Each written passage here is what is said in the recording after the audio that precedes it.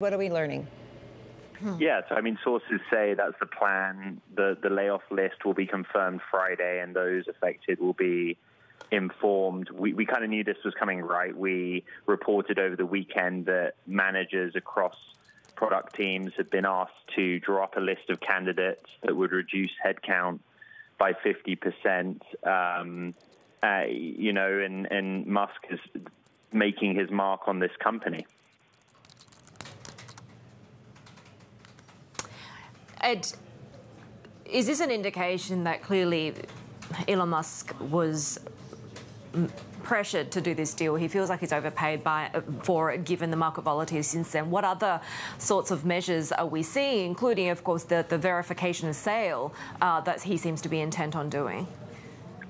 Well, Elon Musk is not wasting any time to change Twitter for what he sees as changing it as the better, right? We reported earlier today that the $8 a month version of Twitter Blue could roll out as soon as Monday, and with that $8 a month, you get verification. But the other ideas that Musk has touted is kind of giving Blue users preference, right, and priority in terms of responses that they see where they appear in the timeline and then fewer ads.